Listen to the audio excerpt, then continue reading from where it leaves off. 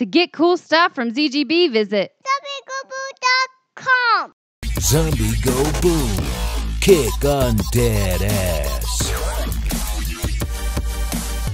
Hey, what's up, survivors? Welcome to another mind-blowing episode from Zombie Go Boom. I'm Chuck Murray. I'm Charles Fultz. And today we have a mind-blowing one, a literally mind-blowing episode, or at least hopefully.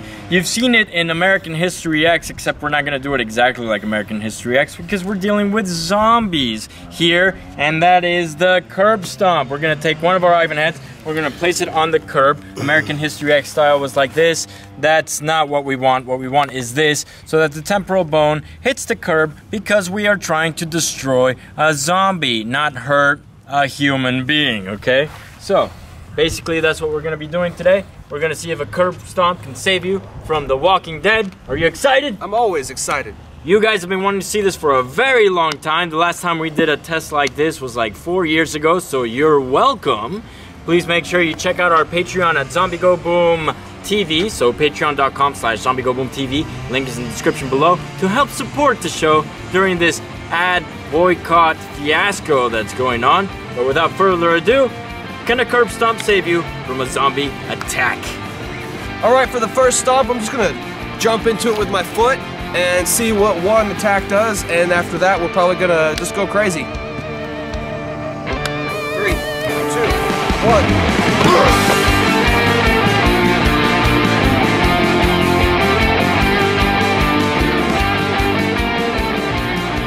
Alright, so what happened is I went a little too far forward and it actually rolled up under my foot, keeping me from putting maximum pressure into the skull, because there's not a body attached to this thing, so there's nothing keeping it from rolling. So it's a little more difficult than an actual curb stomp would be, but we'll get it.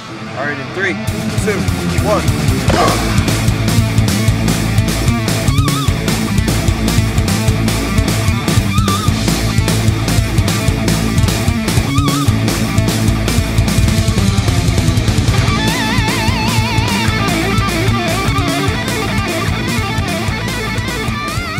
Okay, so just so you guys know, the blood right there, that's actually from the bottom here. We kind of spilled the blood before we put the head on there.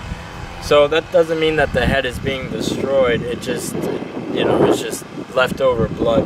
But as far as we can tell, the head is pretty intact. Now, again, an Ivan head is quite a bit harder than any of the other analogs that we've used on Zombie Go Boom. So they're way harder than the gelatin heads that we used to use. They're way harder than the coconut. It's so that you'd be able to do it to the freshest zombie imaginable, the one with the strongest bone imaginable. So right now we're not getting really good results from the curb because it's basically, it's a curb. It's not sharp, you know, it's kind of really blunt. The force didn't really go into the skull, it went into the cheekbone. So if we moved it down and put the apex of the curve on the temporal bone, I think it would do a lot better. Yeah, let's try that.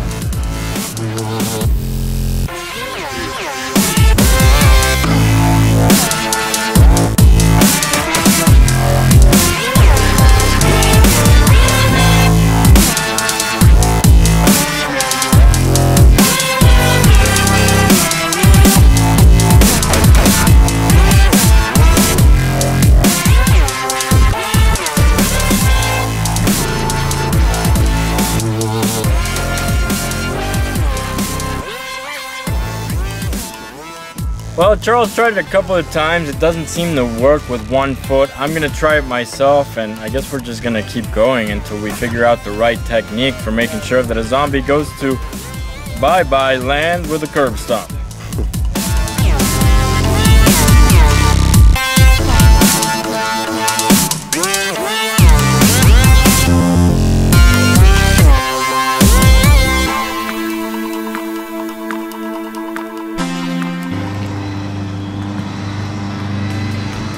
That's solid. I know, right?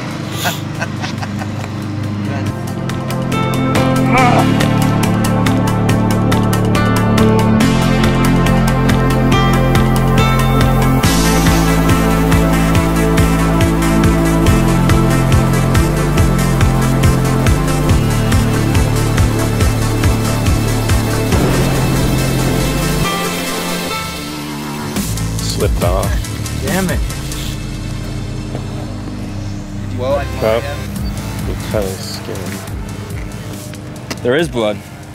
So due to all of those curb stomps, the ones Charles did, the ones I just did, and especially that last one, which actually basically scraped the skin off of the skull, that one was important because it allowed us to look in here.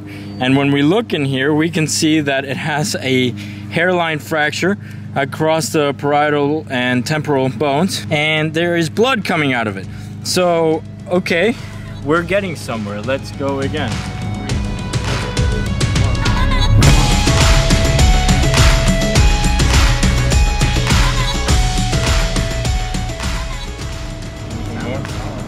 Oh yeah, lots more hemorrhage. yeah. A lot more blood. A lot more blood coming out there. Just increasing the same injury basically. But it looks like we got to hit it a few more times, so let's do it. Oh, dang it, same thing.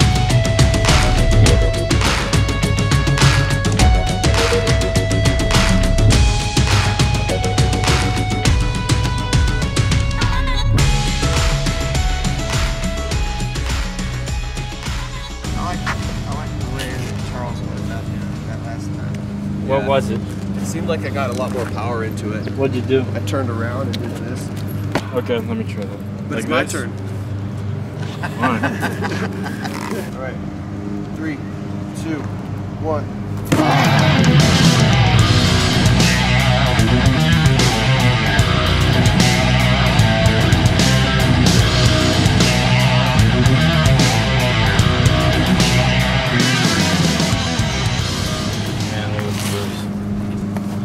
How'd that feel? It hurt.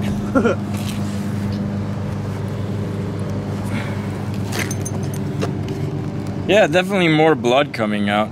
Now it's getting pretty serious. Oh no! Yeah, it's cracked big time now.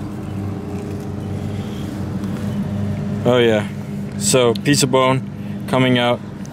Big open wound going into the cranial cavity. So, it's definitely dead by this point. That's a lot of damage. I'm gonna show the live people and then we can do it again.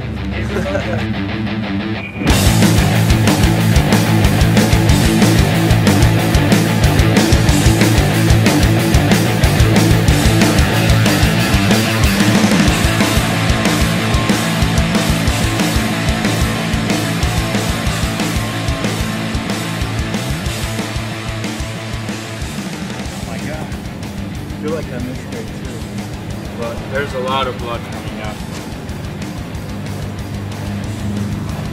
I'll just let you finish it off, Charles. So, yep.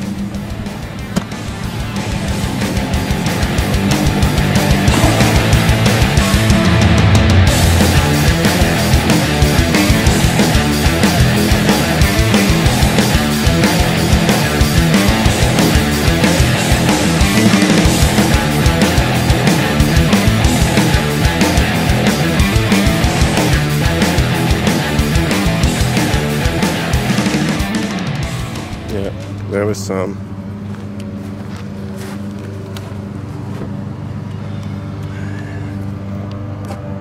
Yeah. I mean, it's just a puddle of mush. Yeah, so as you can see, we're not getting what you'd expect, which is the entire skull just being crushed in and then breaking into a bunch of pieces. But what we are getting is a lot of bone breaking off, shrapnel from the same bone going into the cranial cavity, and lots of blood pulling out. So is it a spectacular thing? No, not really, but does it get the job done? Yeah, after a few good hits, it gets the job done. Damn.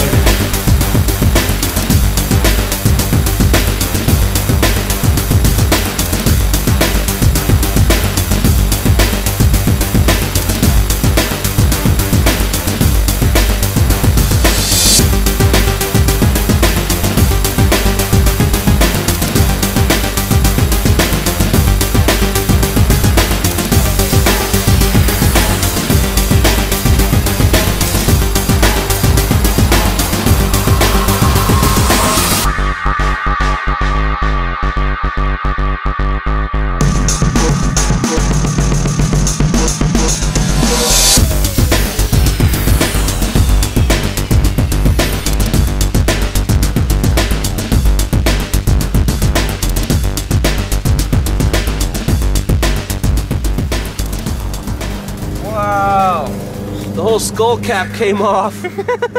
Whoa. It felt like I slipped on it. Dude. Whoa. Oh no. No brain surgery required. Oh my god. And look at the That's a lot of blood. I wonder what your neighbors are gonna say. With another mind-blowing episode from Zombie Go Boom, I'm Chuck Murray. I hope you enjoyed this video from Zombie Go Boom. Obviously, with a little bit of technique, you can destroy an Ivan with a few hits on a curb. And I'm Charles Foltz. There's a lot. Oh, did I say? Yeah. Well, It's all good. I'm just giving you hell.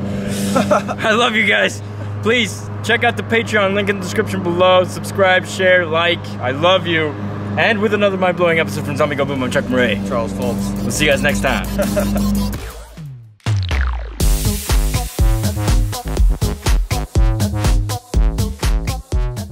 To get cool stuff from ZGB, visit